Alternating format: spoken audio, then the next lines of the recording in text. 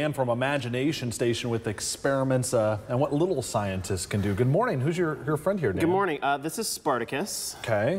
He's a Madagascar hissing cockroach. Does he hiss? They will hiss. I don't know if I can get him. Oh, I there don't he know is. if you can hear that.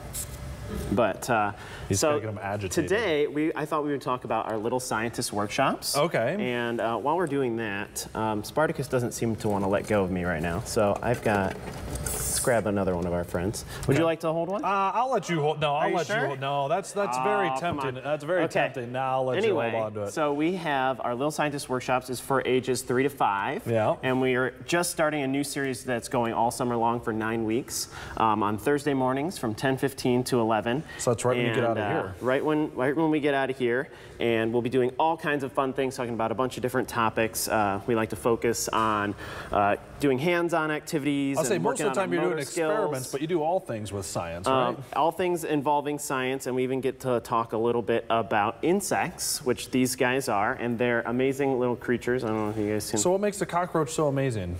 So these are special cockroaches. These are Madagascar hissing cockroaches. Okay. And they're only found in Madagascar, and they're a wingless cockroach, and they're one of the largest cockroach species around. I'll and say they they're make that pretty hissing big. sound. Yeah. Okay, so when they get agitated or... So that's an agitation, that's a warning. Do they have anything that can like... They have nothing to back it up. All they do is make the hissing sound.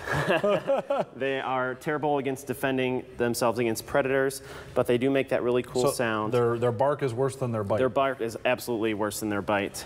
And they're really interesting. They're mostly herbivores. Which means they mostly eat just like plant material. Mostly, yeah, I mean, they'll eat whatever falls to the ground, basically. Sure. But they're very interesting. They actually are one of the only insects to give live birth as well. So interesting. Pretty cool. And when we go and we show them in our Little Scientist workshops, we talk about the head, abdomen, and the thorax, which are the 3 parts of insects. That's what you need to have it be an insect. And we also talk about the legs and where they can live. Most insects lay eggs. Yep, most insects lay eggs. They actually incubate their eggs inside of them and then give birth to live nymphs is what they're called. So they've got all sorts of different things.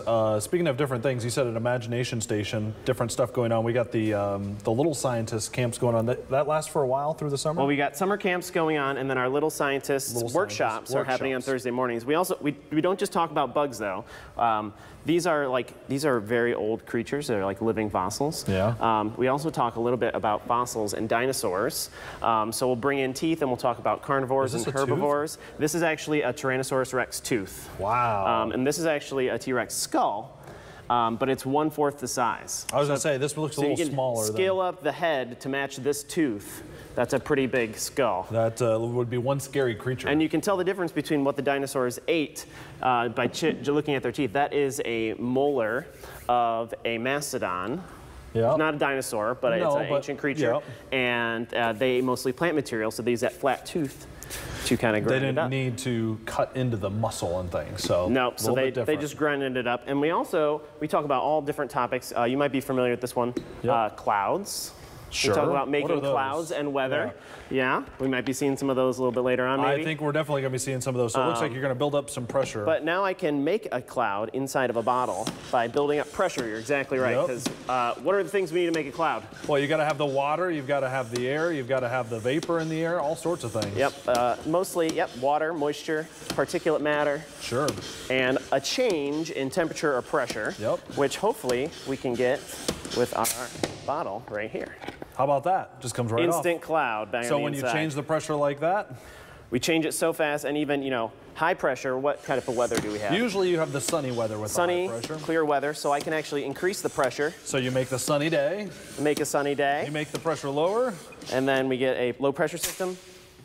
Boom. Makes it cloudy. Make it cloudy again. That. So all these things we're going to be talking about in our Little Scientist workshops Thursday morning. All right. Super fun. We get lots of hands-on activities for little kids that are prepping for kindergarten or preschool or anything like that. Perfect, Dan. It's amazing stuff. Appreciate it. Always great with the problem. Imagination Station. Thank you. We've got more WTO 11 your day. When we come back, stay with us. And no hissing.